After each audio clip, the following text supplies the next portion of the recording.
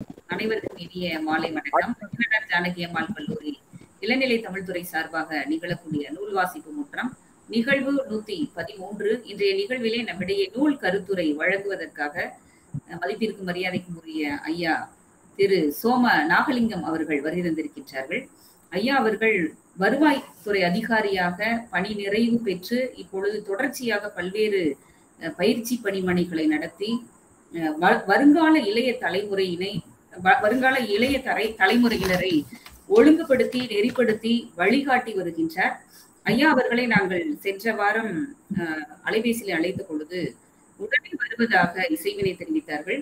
ஐயா வருவதற்கு முக்கிய காரணமாக அமைந்தவர் ஆறுமுகசாமி ஐயா அவர்கள். எனவே அவர்களையும் நாங்கள் நன்றியோடு இந்த தருணத்திலே நினைவு கூறுகின்றோம். ஐயா அவர்கள் அருப்புக்கோட்டையை சார்ந்தவர்கள். தன்னுடைய இளங்கலை பட்டப்படிப்பினை கணிதவியல் சார்ந்து பயின்ற பெருமைக்குரியவர். பல்வேறு முதுநிலை பட்டங்களை பெற்ற சிறப்பிற்குரியவர். எம்எஸ்சி சைக்காலஜி என்று சொல்லக்கூடிய உளவியல் பட்டப்படிப்பினை பயின்றிருக்கின்றார். MBA என்று சொல்லக்கூடிய மேலாண்மையியல் கல்வியினை பயின்றிருக்கின்றார். வியாபார நிர்வாகம் என்று சொல்லக்கூடிய பிசினஸ் அட்மினிஸ்ட்ரேஷன் சொல்லக்கூடிய முதுநிலை பட்டப்படிப்பினையும் பயின்ற சிறப்பிற்குரியவர். தன்னுடைய பணி அனுபவத்தை சுங்கம் மற்றும் கலால் வரித்துறையிலே ஆரம்பித்து அவர் பெரிய அதிகாரியாக வருவாய்த்துறையிலே நிறுவிய பெருமகனார். பல்வேறு கல்லூரிகளுக்கும் பள்ளிகளுக்கும் சென்று தன்னுடைய பயிற்சியின் மூலமாக அளவிடற்கரிய பணிகளை செய்து வருகின்றார். சர்வதேச ஜூனியர் சேம்பர் பல்கலைக்கழகத்தினுடைய சான்றிதழ் பெற்ற துணை பிரைம் பயிற்சியாளர். ஐயா அவர்கள் இதன் வழியாக தேசிய அளவிலும் இந்தியன் ஜூனியர் சேம்பரின் சிறந்த பயிற்சியாளர் என்ற விருதினை பெற்ற சிறப்பிற்குரியவர். இவருடைய பல்வேறு நூல்கள் குறிப்பிடத்தகுந்தவையாக இருக்கின்றன.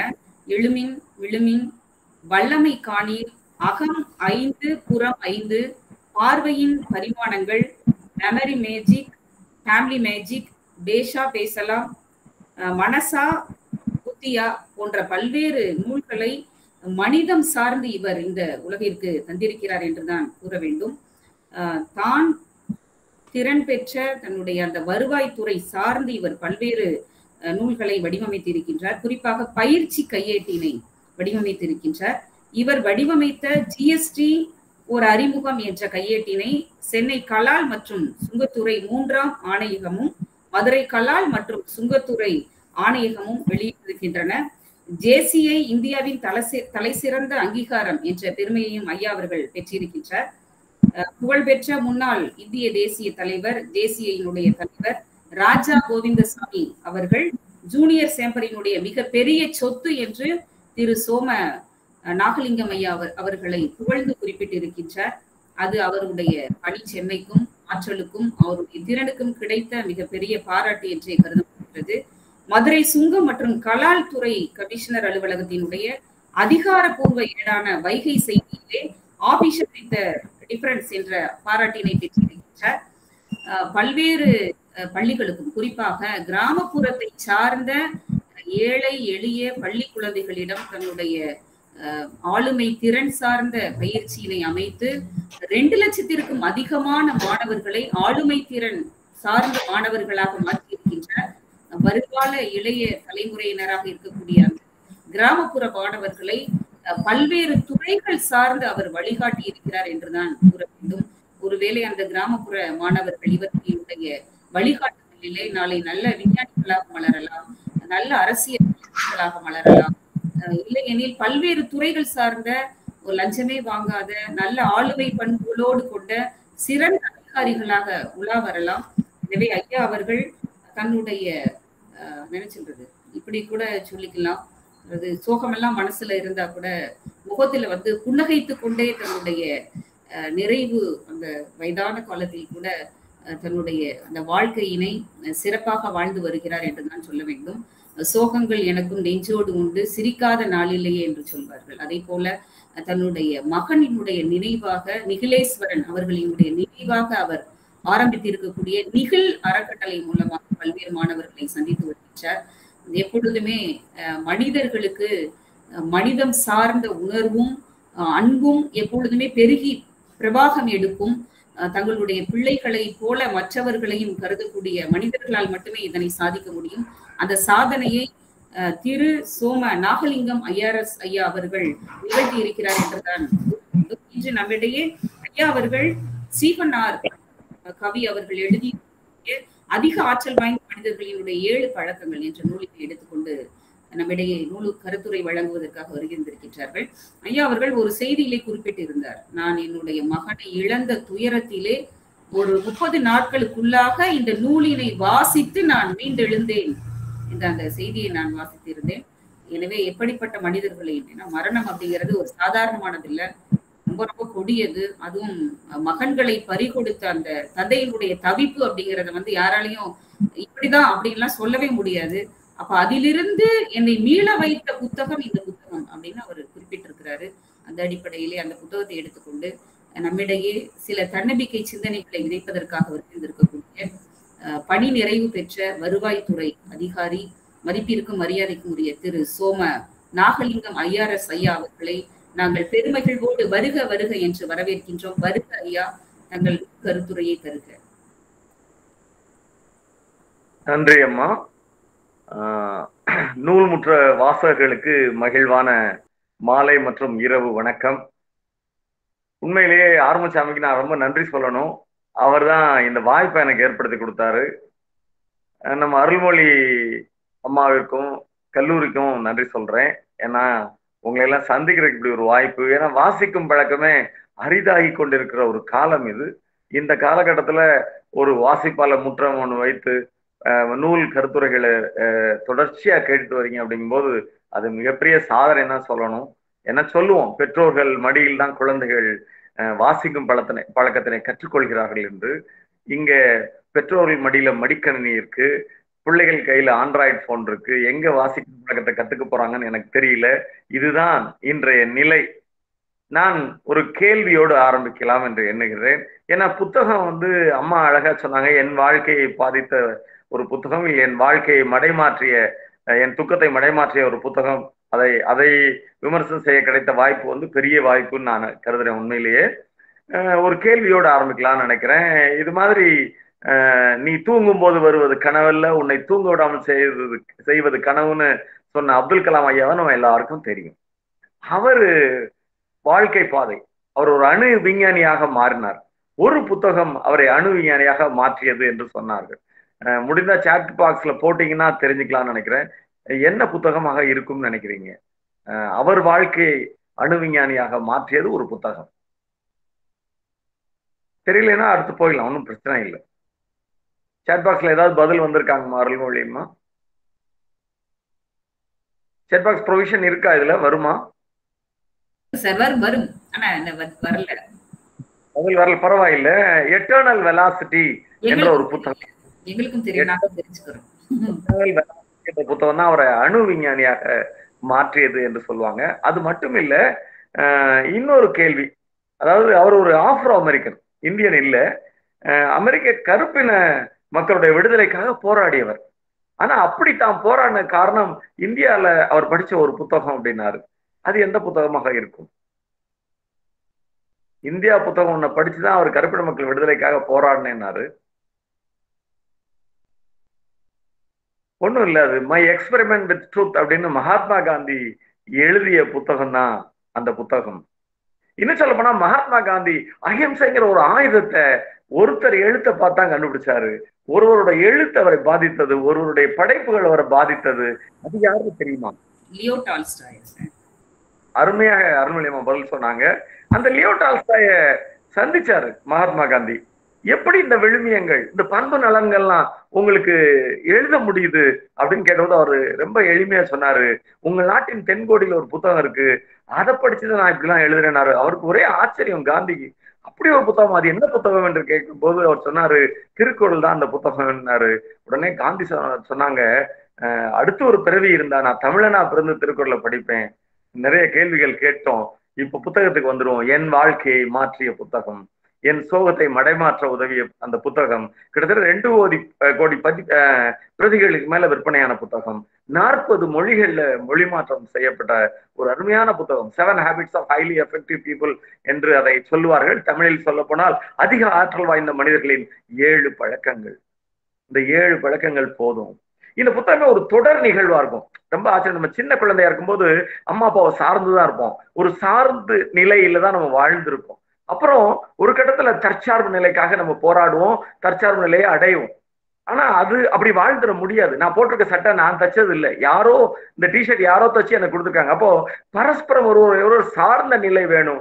தற்சார்பு வந்த பிறகு பரஸ்பர சார்ந்த நிலைக்கு போவோம் அப்படின்னு இதை ஒரு கண்டினியூன்னு சொல்றாரு, ஒரு தொடர் நிகழ்வுங்கிறார். அப்படிதான் ஆரம்பிச்சு சார்பு நிலையிலிருந்து பரஸ்பர சார்பு நிலைக்கு செல்ற ஒரு விஷயத்த பேசுறதா அந்த புத்தகம். அதுக்கு இவரை எனக்கு ரொம்ப இவர் ஒரு வித்தியாசமான எழுத்தாளர். எனக்கு இவர் பிடிச்ச காரணம் என்னன்னா, பொதுவா மேலை நாட்டு சிந்தனையாளர்கள், இந்த தனிமனித மேம்பாட்டு சிந்தனையாளர்கள் நிறைய பேர் இருக்காங்க. அவங்க எல்லாமே இந்த ஆளுமை நெறிமுறைகளை பற்றி அருமையா பேசுவாங்க. ஆளுமை அறம்னு கூட சொல்லலாம், பர்சனாலிட்டி எத்திக் அப்படின்னு ஆங்கிலத்தில் சொல்லுவாங்க. இதை பத்தி அவங்க நிறைய பேசுவாங்க. இந்த ஈஸ்டர்ன் ரைட்டர்ஸ் தான் வந்து கேரக்டரை பத்தி பேசுவாங்க, குணநலன் சார்ந்த அறம் இல்ல குணநலன் சார்ந்த நெறிமுறை அப்படிமா. இவர் தான் அந்த வெஸ்டர்ன் ஆத்தர்ஸ், அந்த மேலை நாட்டு எழுத்தாளர் வந்து கொஞ்சம் மாறுபட்டு குணநல ஆளுமை பற்றியும் இல்ல குணநல அந்த அறம் பற்றியும் பேசிய முதல் எழுத்தாளர் அப்படிங்கிற பெருமை அவருக்கு உண்டு. அதனாலேயே எனக்கு அவரை ரொம்ப பிடிக்கும். இங்க ரெண்டு விதமான அடிப்படை அவர் சொல்றாரு. எல்லாமே நமக்குள்ளதான் ஆரம்பிக்கிறார். Every thing start from within அப்படின்னு ஆரம்பிக்கிறார். அப்ப நம்ம கண்ணோட்டத்துலதான் வாழ்க்கை இருக்கு அப்படின்னு ஆரம்பிக்கிறாரு.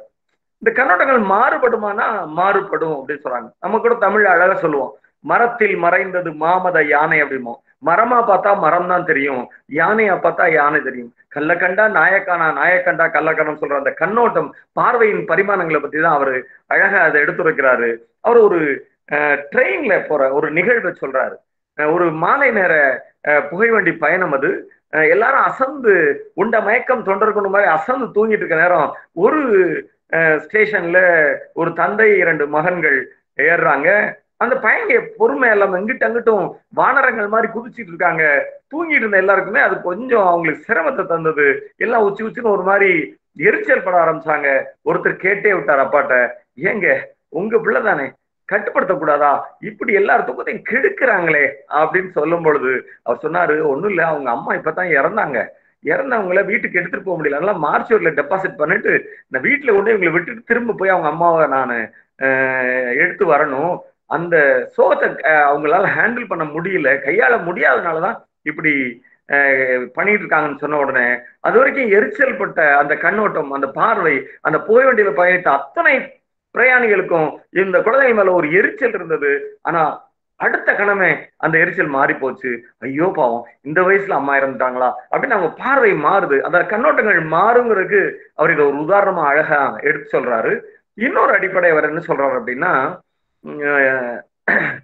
நல்ல பழக்கங்கள் பத்தி பேசுறதுனால சொல்றாரு, எண்ணத்தை விதைத்தால் சொல்லை அறுவடை செய்யலாம், ஒரு சொல்லை விதைத்தால் செயலை அறுவடை செய்யலாம், ஒரு செயலை விதைத்தால் ஒரு பழக்கத்தையே நீங்கள் அறுவடை செய்யலாம், ஒரு பழக்கத்தை விதைக்கும் பொழுது உங்களுடைய குணாதிசயத்தை நீங்க அறுவடை செய்யலாம், நல்ல குணத்தை விதைக்கும் பொழுது உங்கள் தலை விதியையே நீங்கள் அறுவடை செய்ய முடியும் அப்படிங்கிறது நம்ம கூட சொல்லுவோம்.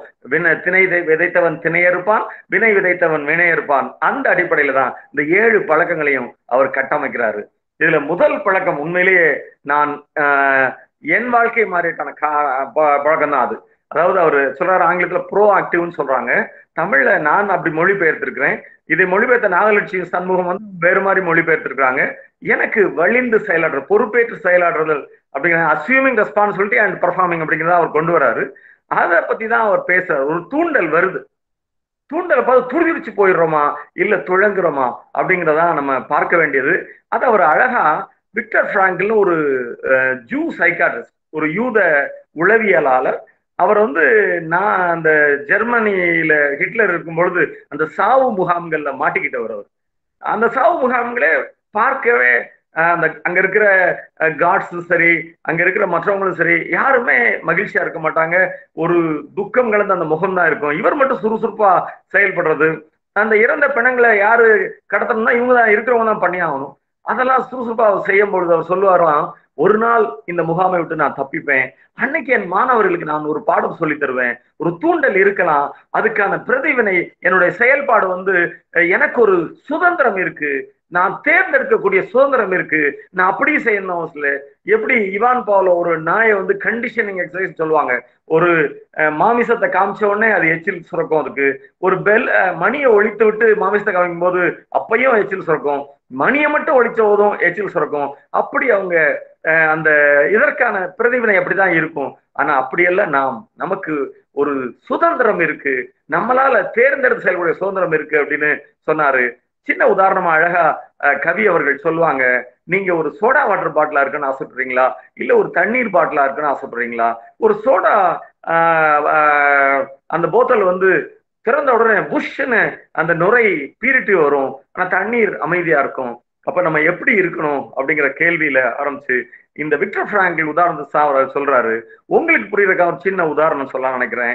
நம்ம மதர் தெரசா உங்களுக்கு தெரியும். அவங்க வந்து ஒரு செல்வந்தட்ட ஒரு தடவை பணம் வாங்க நன்கொடை வாங்க போறாங்க. நன்கொடை கொடுப்பதற்கு பதிலாக அந்த தனவந்தர் காரி உமிழ்ந்துடுறாரு கையில. அப்ப அவங்களுக்கு கண்டிப்பா நம்மளுக்கு எல்லாம் கோபம் வரும், எரிச்சல் வரும். துட்டு இருந்தா குடியா, இல்லைன்னா இல்லைன்னு சொல்லிட்டு போயான்னு நம்ம சொல்லிடுவோம். ஆனா அப்படிலாம் பண்ணல. சிரித்த முகத்தோட இது எனக்கு போதுங்க, என் குழந்தைகளுக்கு எதாவது கொடுங்க அந்த அடுத்த கையை காமிச்ச போது அவர் அதுல 1 கோடி ரூபாய் பணம் வைத்தாராம். இங்க மதர் தெரசா துடிதுடித்து போயிடல, துளங்குனாங்க அப்படிங்கறதா இங்க நம்ம சொல்ல வரோம். அவங்க வந்து she has responded to the situation இங்கிலீஷ்ல சொல்லுவோம். இல்ல she has not reacted, rather responded to a situation அப்படின்னு சொல்லி அதை விளக்கி சொல்லுவாங்க. இன்னொரு உதாரணமும் நம்ம பார்க்கலாம். பனாரஸ் இந்து யூனிவர்சிட்டி யார் நிறுவனான்னு உங்களுக்கு உங்க மனசுல இருந்தா நீங்க சாட் பாக்ஸ்ல போடலாம். பனாரஸ் இந்து பல்கலைக்கழகத்தை நிறுவியவர் யார்? அவர் வாழ்க்கைக்கும் இந்த துலங்குதலுக்கும் சம்பந்தம் இருக்கு. மதன் மோகன் மாளவியா. அருமை அருமை, அருள்மொழி அழகா சொல்லிட்டாங்க. இந்த மதன் மோகன் மாளவியா என்ன பண்றாரு, நன்கொடை கேட்டு நிசாம் ஹைதராபாத் நிசாம் அவர்களை சந்திக்கிறாரு. அவருக்கு கோபம். ஒரு இந்து பல்கலைக்கழகம் கட்ட என்கிட்ட கேப்பியா நீ அப்படின்னு செருப்பு எடுத்து எரிஞ்சிடறாரு.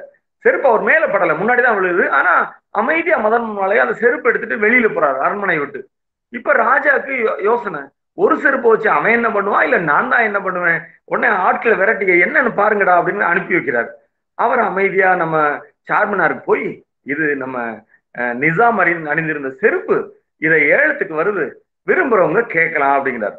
அப்போ உடனே இவங்க ஓடி வந்து ராஜா ராஜா நான் உங்க செருப்பு ஏலம் விட்டுருக்காரு. ஐயோ வேற யாரும் எடுத்துட போறாங்களா, பணத்தை எடுத்துட்டு போய் ஏலம் எடுத்துட்டு வாங்க அப்படின்னு ராஜா சொல்றாரு. மதன் மோகன் மாளவியா மன்னத்தை வாங்கி இருந்தா கூட நன்கூட கம்மியா தான் இருந்திருக்கும். அந்த ஏலத்துல மிகப்பெரிய தொகை அவருக்கு கிட்டியதாக சொல்வார்கள். ஆக ஒரு சூழல்ல ஒரு சிச்சுவேஷன்ல ரியாக்ட் பண்ணாம ரெஸ்பாண்ட் பண்றதுக்கான உதாரணங்கள் தான் இவங்களை சொல்றீங்களே, உங்களுக்கு என்னங்க போதான், எங்களுடைய உதாரணம் அதுதான். 26 நாள் அழுதும் நமக்கு காரியம் பிள்ளைகள் பண்ணணும், பிள்ளை காரியமா பண்ணலாமாங்கிற அந்த வருத்தம் எனக்கும் என் மனைவிக்கும் இருந்தது. ஆனா 27வது நாள், சரியாக 27வது நாள் அவன் பேர்ல ஒரு அறக்கட்டளை ஆரம்பிச்சோம். 31வது நாள் முதல் நிகழ்ச்சி ஆரம்பிச்சிட்டோம். இன்று வரை 2,38,000 குழந்தைகளை, வசதி பெற்ற பள்ளி மாணவர்களை வல்லமைப்படுத்திய பெருமை எங்களுக்கு இருக்கிறது. அந்த எங்களுடைய துக்கத்தை மடைமாற்றியது இந்த முதல் பழக்கம் தான். இந்த பழக்கத்துக்கு இன்னும் கொஞ்சம் நீட்சியா அழகா போறாங்க. எப்படின்னா அவர் கேட்கிறாரு, அன்பு என்பது ஒரு உணர்வா செயலா அப்படின்னு கேட்கிறார். Weather love is a verb are feeling அப்படின்னு கேட்கிறார். யார்கிட்ட கேட்கிறாருன்னா, ஒரு தம்பதியர் அவரை பார்க்க வராங்க. வந்தவங்க சொல்றாங்க, நாங்க டைவர்ஸ் பண்ணிக்க போறோம், விவாகரத்து வாங்க போறோம். ஆனா எங்க நண்பர்கள் சொன்னாங்க உங்களை போய் பார்க்க சொன்னாங்க. அப்படியா, 2 பேரும் திரும்ப நேசிக்க ஆரம்பிங்க அப்படின்னு அந்த அம்மா கோவமா இந்த நாயவா அப்படின்னு கேட்கிறாங்க. அவர் கோவமா இந்த பேயவா நான் நேசிக்கணும் அப்படிங்கிறாங்க. 2 பேரும் நாய் பேய் நிலைமைக்கு போயிட்டாங்க. அப்ப அவர் கேட்கிறாரு, காதல் என்பது உணர்வா செயலா அப்படின்னு கேட்கிறாரு. 2 பேரும் வேகமா காதல் என்பது கண்டிப்பா உணர்வு தான் அப்படிங்கிறாங்க. நீங்க என்ன சொல்ல விரும்புறீங்க, அது உணர்வா செயலா? உங்கள் கருத்து.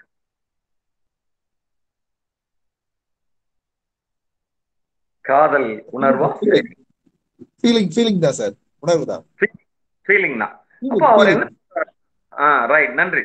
அப்ப அவர் சொல்றாரு, கணவன் கேட்கிறாரு, ஒருவேளை இந்த பெண் மேல நீங்க சொல்ற ஃபீலிங், அந்த உணர்வு இருந்தால் என்ன செய்வீங்கன்னு கேட்டாரு. பானத்தை வில்லா மலைச்சிட மாட்டான், மணலை கயிறா திரிச்சிட மாட்டான், நான் அதை பண்ணுவேன் இதை பண்ணுவேன், அவளை அப்படி பார்த்துக்குவேன் இப்படி பார்த்துக்குவேன். அப்ப அவர் சொல்றாரு, நீ சொன்னதெல்லாம் செய், நீ சொல்ற ஃபீலிங் தானா வந்துடும். காதல் ஒரு ப்ரோஆக்டிவ் பர்சனுக்கு, வலிந்து செயலாற்றுவனுக்கு ஒரு செயல். உணர்வுப்படி இருக்கிறவனுக்கு, ரியாக்ட் பண்றவனுக்கு காதல் என்பது உணர்வு. ஆக வலிந்து செயலவனுக்கு காதல் என்பது, என் மகன் மேல் வைத்திருந்த அன்பு என்பது எங்களுக்கு அந்த வல்லமை பெற, வசதி பெற பள்ளிமானல் வல்லமை பெற வைக்கும் செயலாக உருமாறியது. அவ்வளவுதான்.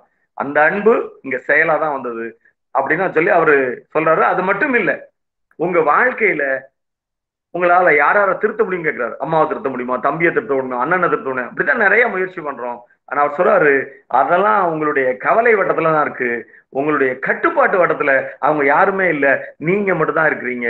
காலையில 4:30 எந்திரிக்கணுமா, நீங்க எந்திரிச்சிடலாம். இந்த வேலையை செய்யணுமா, செய்திடலாம். இத புத்தகத்தை படிக்கணுமா, படிச்சிடலாம். ஆனா மற்றவங்க யாரையும் உங்களால செய்ய வைக்க முடியாது.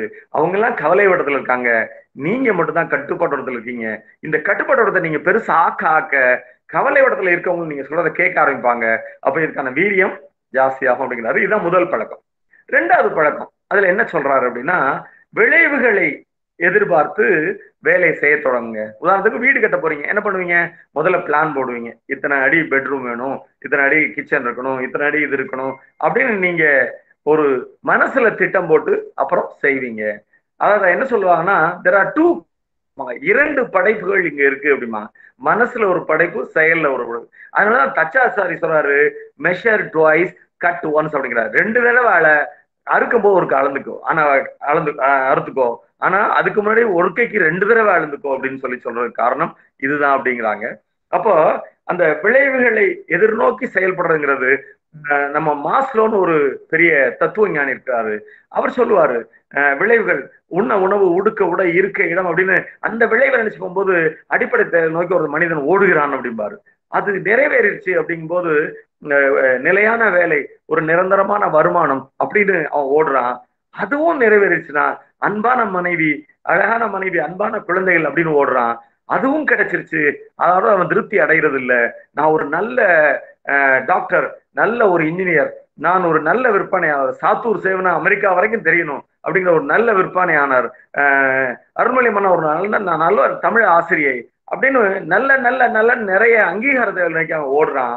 அடுத்ததா ஆன்மீக தேவைங்கிறாரு. அதை விட ஸ்டீபன் கோவி அதை அருமையா சொல்றாரு, வாழ்க்கைக்கு ஒரு நோக்கம் வேணும் அப்படிங்கிறாரு. இந்த நோக்கத்தை வச்சுதான் நீங்க செயல்பட ஆரம்பிக்கணும் அப்படிங்கிறாரு. அப்ப அவரை கேட்கும்போது உங்க வாழ்க்கை நோக்கம் என்ன? அவர் ஒரு பெரிய, அதாவது எப்படி சொன்னா, ஃபார்ச்சூன் 500 கம்பெனிஸ் சொல்லுவாங்க, அதுல 200 நிறுவனங்களுக்கு அவர் ஆலோசகராக இருந்தவர். இப்ப இல்ல, அவர் மறைந்துட்டாரு. அப்ப அந்த அளவுக்கு ஒரு பெரிய மனிதர். அவர் கேட்ட உடனே, எதுக்காக உயிர் வாழ்றீங்க அப்படின்னு கேட்டா, வேதங்கள் சொல்லுது, procreation, rearing of children is the first and foremost duty of any individual. குழந்தைகளை பெற்றுக்கொள்வதும் அவர்களை நல்ல முறையில் வளர்ப்பதும் ஒவ்வொரு மனிதனும் தலையாய கடமை நம்ம வேதங்கள் சொல்லுதுன்னு சொல்றாங்க. அவர் சொல்றது, டு லிவ் ஐம் லிவிங் அப்படிங்கிறார். நான் உயிர் வாழ்றேன். என்னையா அது, நீ எவ்வளவு பெரிய ஆளு இப்படி சொல்றேன்? இல்ல அவசரப்படாத, உயிர் வாழ மட்டும் நான் உயிர் வாழல, டு லவ் அதர்ஸ். ஏசுனா சொல்லியிருக்காரு, லவ் தை நெய்பர்னு. பிறரை நேசிக்க நான் உயிர் வாழ்றேன், உயிர் வாழ்றேன், நேசிக்க உயிர் வாழ்றேன், கற்றுக்கொள்ள. Learning is a never ending processங்கிறாரு லைஃப்ல. கற்றுக்கொள்ள நான் உயிர் வாழ்றேன். அப்புறம் என்னால முடிந்த ஒரு பாரம்பரியத்தை விட்டு செல்ல நான் உயிர் வாழ்றேன். ஒரு 10 பேரு இல்ல ஒரு 5 பேரு நான் அவர் மாதிரி வாழ்ந்துடுறேன் அப்படின்னு வாழ்ந்துட்டாலே என் வாழ்க்கைக்கு ஒரு அர்த்தம் இருக்கும். Something will be left in my எபிடாப் அப்படிங்கிறார். கல்லறையில் எழுதப்பட்டிருக்கணும். நம்ம சென்னையில பாத்தீங்கன்னா அறிஞர் அண்ணாவோட கல்லறையில எதையும் தாங்கும் இதயம் இங்கே உறங்குகிறதுன்னு எழுதப்பட்டிருக்கு. அது மாதிரி நம்மை பற்றி என்ன எழுதப்படணும்னு யோசிக்கணும். அங்கிருந்து வாங்க, 2 வருஷத்துல என்ன ஆகணும், 5 வருஷத்துல என்ன ஆகணும் யோசிக்காம வாழ்க்கையின் நோக்கம் என்னன்னு பாருங்க. அதுக்கப்புறம் அதுல இருந்து 2 வருஷத்துக்கு என்ன ஆகலாம், அதை நோக்கிய பயணத்துல 2 வருஷத்துல என்ன ஆகலாம், 5 வருஷத்துல என்ன ஆகலாம், 10 வருஷத்துல என்ன ஆகலாம், இப்படி யோசிச்சீங்கன்னா சரியா வரும் அப்படின்னு சொல்றாரு. இது 2வது பழக்கம். 3வது பழக்கம் ஒண்ணுமே இல்லை, நேர நிர்வாகம். நேர நிர்வாகங்கிறது நம்ம எல்லாரும் நினைக்கிறது நேரத்தை நிர்வகிக்கணும் எப்படியாவது அப்படின்னு. ஆனா அவர் சொல்றாரு, அவர் எல்லாத்தையும் மாறுபடுறாரு. நேரத்தெல்லாம் நிர்வகிக்கவே முடியாது, ஆனா நம்மை நிர்வகிக்க முடியும். இன்னைக்கு எலக்ட்ரிக் பில் கட்டியே ஆகணும், இல்ல டெலிபோன் பில் கட்டியே ஆனா அவசரம் முக்கியம்னு ஒரு கட்டத்தில் 4 கட்டங்களை வாழ்க்கையை பிரிக்கிறாரு. அவசரம் முக்கியம் இருக்குல்ல, உங்களால சான்ஸே எடுக்க முடியாது. ஃபயர் ஃபைட்டிங்கிறாரு, நெருப்பை காலில் ஊத்திட்டு சுடுதண்ணியை காலில் ஊத்திட்டு ஓடுற மாதிரி அப்படிங்கிறாரு. அதை செய்தே ஆகணும் அப்படிங்கிறாரு. ஆனா அங்க நிறைய வேலை இருந்தா அர்த்தம் என்னன்னா, நீங்க அடிக்கடி தள்ளி போடுறாள் அப்படிங்கிறாரு. ஆங்கிலத்துல ப்ரோக்ராஸ்டினேட்டர்னு உங்களை சொல்றாரு. அடிக்கடி தள்ளி போடுறதுனால உங்களுக்கு இப்படி வேலைகள் வருதுங்கிறாரு.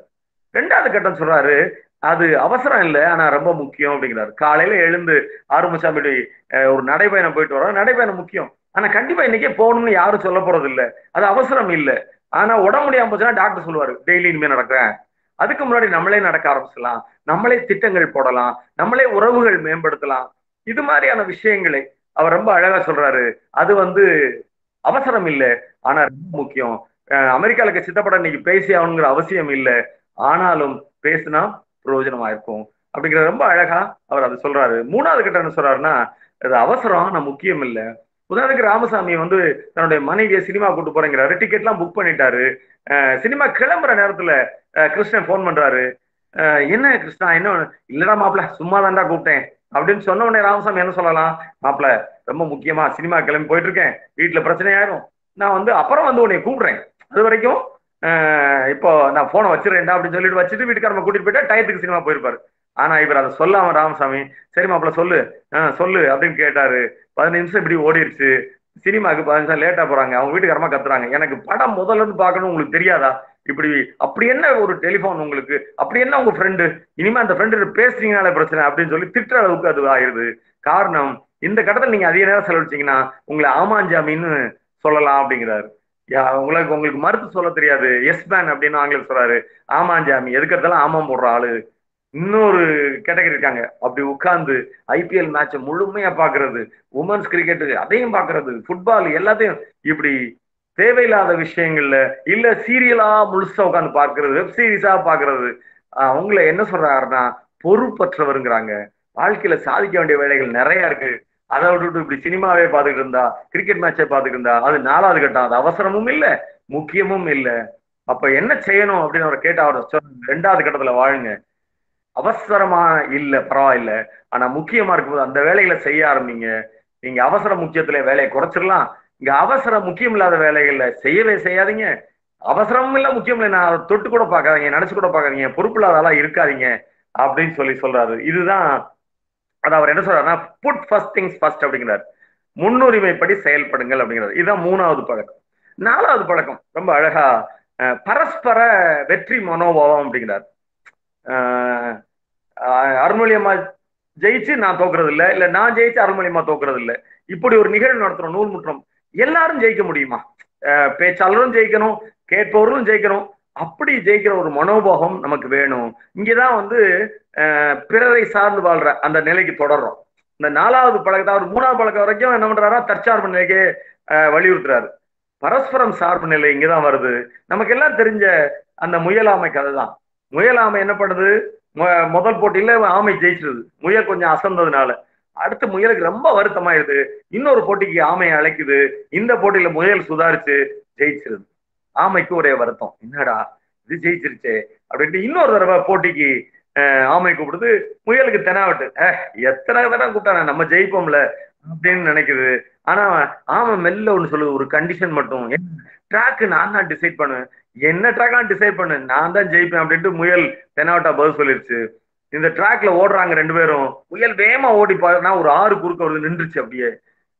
ஆமை மெல்ல மெல்ல வந்து ஆத்தையும் கடந்து அந்த பக்கம் வெற்றி கோட்டுக்கு அது போயிடுது. ஆஹா, இந்த தடவை முயல் தோத்துருச்சு.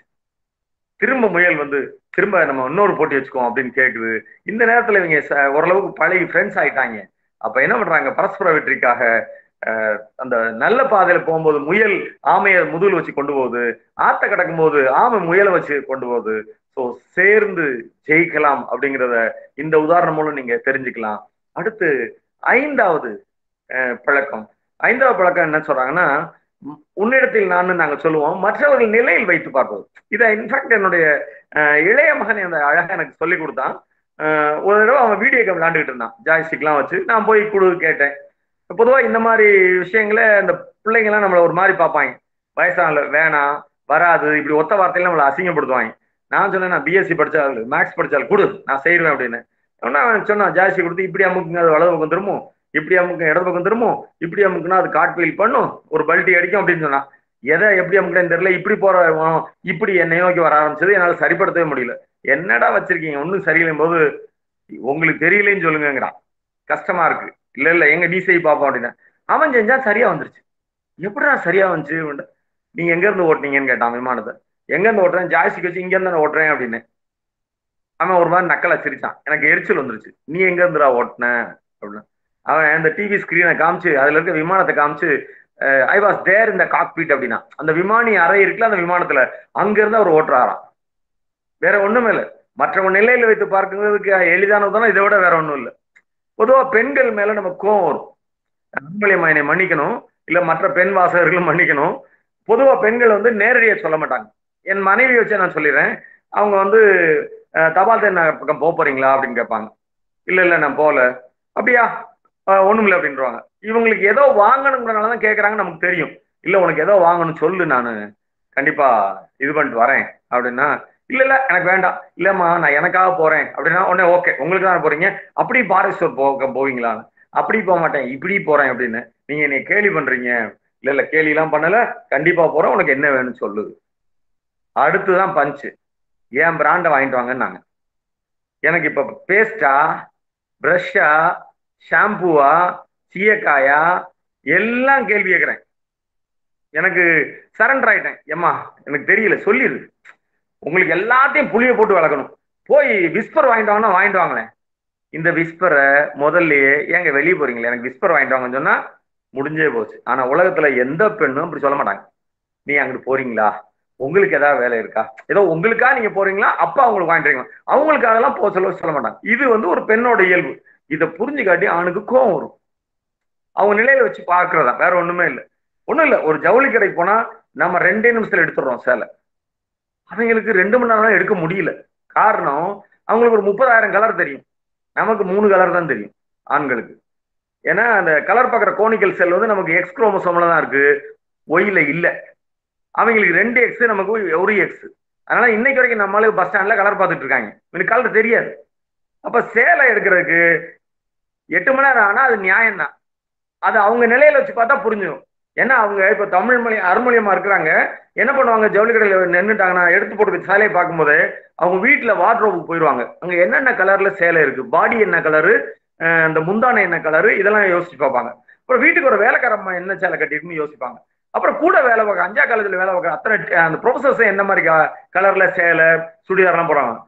இது எல்லாம் யோசிச்சு தெருவுல இதெல்லாம் இல்லாம ஒரு நேரத்தை அவங்களால தேர்ந்தெடுக்க முடியும். நமக்கு இப்படி கற்பனையே பண்ண முடியாது. அப்ப அவங்க நிலையில் வைத்து பார்க்கிறது தான் அவர் ரொம்ப அழகா சொல்றாரு. அதாவது மற்றவங்க நிலையில வைத்து பார்த்து நம்ம நடந்துட்டோம்னா பிரச்சனையே வராதுங்கிறாரு. இது வந்து 5. 6வது வந்து கூட்டாற்றல் அப்படிம்பாங்க. ஒன்னே கூட்டினா 2 இல்ல 100 கூட வரலாம். நம்ம எல்லாருக்கும் தெரியும், சித்திரகிரிவன் அந்த காலத்துல ஒரு புறாக்களின் தலைவன் கதை. அவன் சொல்ல சொல்ல கேட்காம புறாக்கள்லாம் ஒரு காட்டுக்குள்ள போய் தானியங்கள் கிடைக்குன்னு போய் வலையில மாட்டிக்கிறான். அவனும் போய் வலையில மாட்டிக்கிறான். ஏன்டானா இல்ல இல்ல இப்ப எங்கிட்டு போல சேர்ந்து பறப்போம், சேர்ந்து வலையோட பறந்து ஃப்ரெண்ட்டை போய் அதை வெட்டி சரியாயிரும். சேர்ந்து ஜெயிச்சா நல்லது. ஆனா இன்னைக்கு வரைக்கும் இந்தியர்களுக்கு வந்து ஊர் கூடி பால் ஊத்துறோம்னு நம்மளை பத்தி மட்டமான ஒரு கதை வச்சிருக்காங்க. அது உங்க எல்லாருக்கும் தெரியும். ராஜா வந்து பால் ஊத்த சொன்னாராம், எல்லா பயிலும் தண்ணி தான் ஊத்துறானா, எல்லாரும் பால் ஊத்துறாங்க, நான் மட்டும் தண்ணி ஊத்துறேன்னு தண்ணி ஊத்தி அத்தனை பேர் தண்ணி தான் ஊத்துறாங்க. நம்மளை பற்றி மோசமாக பேசுற, நம்மளுடைய கூட்டாற்றலை பற்றி மோசமா பேசப்படுற கதை. இன்னொரு கதை இந்திய நண்டுகள், அதை விளக்க நேரம் இல்லை. ஆனா இந்திய நண்டுகள் கதையும் நம்மளை பத்தி மோசமா வெளிநாட்டுக்காரங்க சொல்றதா. கூட்டாற்றல் நம்மகிட்ட இல்ல. தனி இந்தியன் 2 ஜப்பான்காரனோட திறமையா செய்வானா, ஆனா 2 இந்தியர்கள் சேர்ந்துட்டா அரை ஜப்பானின் கூட அவன் இணைய ஆக மாட்டானா. நம்ம சேர்ந்து ஜெயிக்க மாட்டோம்னு சொல்றாங்க. ஆனா ஸ்டீபன் கவி அதை வலியுறுத்துகிறார். கூட்டாற்றல்ங்கிறது சினர்ஜி, சேர்ந்து ஜெயிக்கணுங்கிறாரு. நிறைவா 7வது பழக்கத்துல அவர் என்ன சொல்றாருன்னா, சாணம் பிடிக்கிறதா. 2 பறவை வெட்டுறவங்க இருந்தாங்களாம், ஒருத்தன் அப்பப்ப கோடாலி சாணம் பிடிச்சானா, இன்னொருத்தன் சாணையே பிடிக்கலையா. அப்ப உங்களுக்கு நல்லா தெரியும், அப்பப்ப சாணம் பிடிச்சவன் கோடாலி நிறைய மரம் வெட்டி இருக்குங்கிறத நம்ம நம்பலாம். அப்ப எதுலதான் சாணம் பிடிக்கும் கேட்கும்போது சொல்றாரு, உடல் அளவுல சாணம் பிடிங்க, எக்ஸசைஸ் போடுங்க, யோகா போடுங்க, சரிவிகித உணவு சாப்பிடுங்க, பீட்சா பர்கர் இல்ல புரோட்டா இல்ல, சரிவிகித உணவு சாப்பிடுங்க, நல்லா தூங்குங்கிறாரு. அப்ப அது மட்டும் போதும்னா அறிவுல சாணம் பிடிங்க, அப்பப்ப நூல் வாசிங்க, இந்த மாதிரி நூல் முற்றத்துல கலந்துக்கங்க, திட்டமிடுதல், இந்த மாதிரி வேலைகளை பார்த்தா அறிவுல நீங்க சாணம் பிடிக்கலாம். சமூக உறவுகள்ல அப்பப்ப உறவினர்களோட உறவாடுவது, அவங்க வீடுகளுக்கு போறது, நிகழ்ச்சிகள்ல கலந்துக்கிறது மாதிரி, அது மாதிரி சாணம் பிடிங்க. உறவுகள் மேம்படுவதற்கு சாணம் பிடி. புரிதல், கணவன் மனைவி இந்த புரிதல் நல்லா இருந்தாலும் அதுல சாணம் பிடிக்கிறது நல்லது அப்படிங்கிறாரு. நிறைவா ஆன்மீக நிலையில சாணம் பிடிக்க சொல்றாரு. மன்னிக்கும் மனோபாவம் உங்களுக்கு வந்தா அது ஆன்மீகம் தான். அது அழகா வள்ளுவன் சொல்றாங்க, மனத்துக்கண் மாசில நாதல் அனைத்து அரண் ஆகுல நீர பெற. எல்லா அறங்களிலும் சிறந்தது மனதால் கூட மற்றவர்களுக்கு காயப்படுத்தாமல் இருப்பதுதான் அப்படிங்கிறாரு. அது மாதிரிதான் உண்மையான ஆன்மீக நிலைங்கிறாரு. அப்ப அந்த நிலையில நீங்க உங்களை சாணம் பிடிக்கணும். ஸோ கிட்டத்தட்ட 7 பழக்கங்களும் நமக்கு மனசுல தைக்கிற மாதிரி ரொம்ப நல்லா சொன்னதுனாலதான் 2 கோடி பிரதி அது வித்திருக்கு. அது மட்டும் இல்ல, இன்னைக்கு வரைக்கும் அவர் மனசார நினைச்சிருக்கேன். எனக்கும் இப்படி ஒரு வாய்ப்பு கொடுத்தீங்க. என் வாழ்க்கை, என் சோகத்தை மடைமாற்றிய புத்தகம், என் வாழ்க்கையை புரட்டி போட்ட புத்தகம், என்னை உலகத்திற்கு அதிகம் தெரிய வைத்த இந்த புத்தகத்தை விமர்சனம் செய்ய என்னை அழைத்ததற்காக உங்கள் அனைவருக்கும், குறிப்பாக ஆறுமுகசாமி அவருக்கும் நன்றி கூறி, இதுவரைக்கும் பொறுமையாக உங்க அனைவருக்கும் நன்றி கூறி விடைபெறுகிறேன். நன்றி, வணக்கம். நன்றிங்க. ஒரு நிமிஷம் கூட எடுத்துக்கிட்டேன்.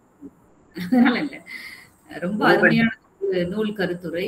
அதாவது எப்படி நீங்க முதல் எழுத்த அப்படி தொடங்கி பேச ஆரம்பிச்சீங்களோ, நிறைவு வரைக்கும் அந்த நேர்மறையான ஆற்றலோட நீங்க பேசுனீங்க. அதுவே என்னன்னு கேட்டா பாராட்டத்துக்கு ஒரு செயல்தான். நீங்க சொன்ன மாதிரி உங்களை மடை மாற்றம் செய்த அந்த நூல் கண்டிப்பாக இங்க கேட்டுக்கிட்டு இருக்க நிறைய பேரை மடைமாற்றம் செய்வதற்கான வாய்ப்பு இருக்கு. நீங்க சொன்ன மாதிரி தற்சார்பில் இருந்து பரஸ்பரம் நோக்கி இந்த நூல் நம்மளை கூட்டிட்டு போகுது அப்படிங்கறத நீங்க பேச பேச பேச எப்படி ஒரு தொடக்கம், அப்புறம் ஒரு ஞானி மாதிரி அப்படியே அழைச்சிட்டு போய் ஒரு முதிர்ச்சியை கொடுத்த மாதிரி முடிச்சிட்டீங்க இந்த நூலை. நான் அப்படித்தான் அந்த நூலை நான் பாக்குறேன். மாதிரி எல்லாருக்கும் 7 பழக்கம் இருந்தா கூட எனக்குலாம் ரொம்ப பிடிச்சிருந்தது. காலத்தை நிர்வாகம் செய்ய முடியுமா, நம்மள நாமே நிர்வாகம் செய்ய முடியும்.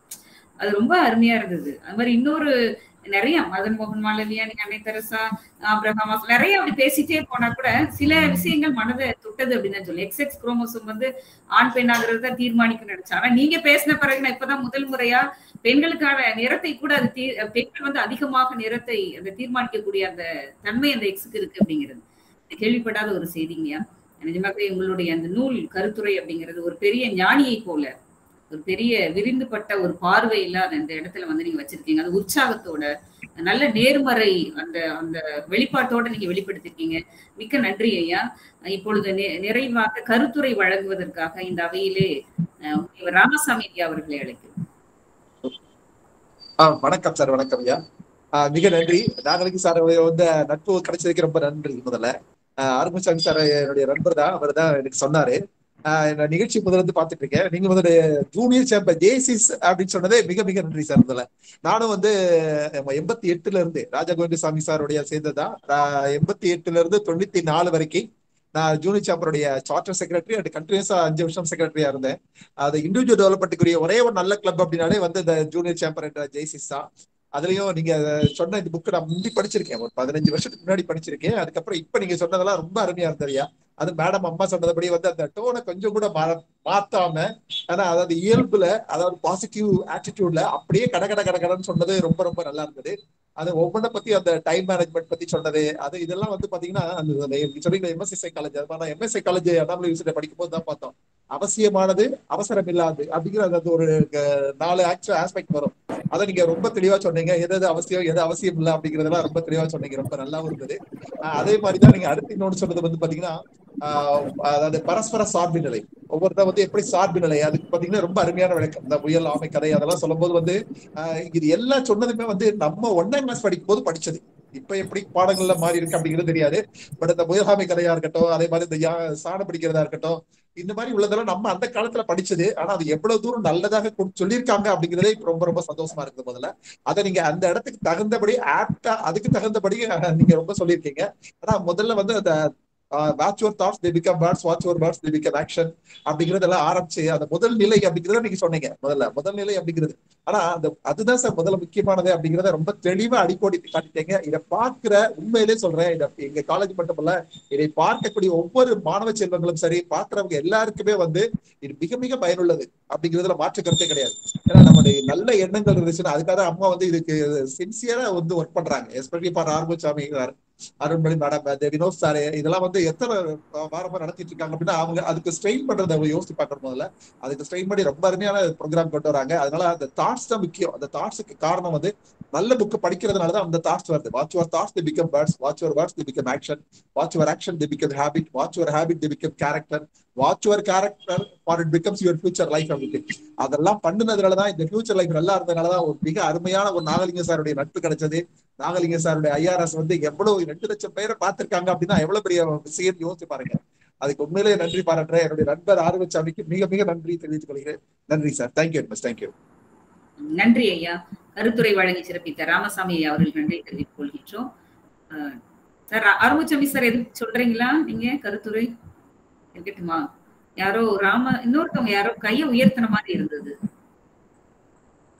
ராமசாமி வெங்கட்ராமன் அப்படின்னு. யார் பேசுங்க? ராமசாமி சார் பேசுங்க. மைக் அன்மியூட் பண்ணிட்டு பேசுங்க. ஒரு நிமிஷம்.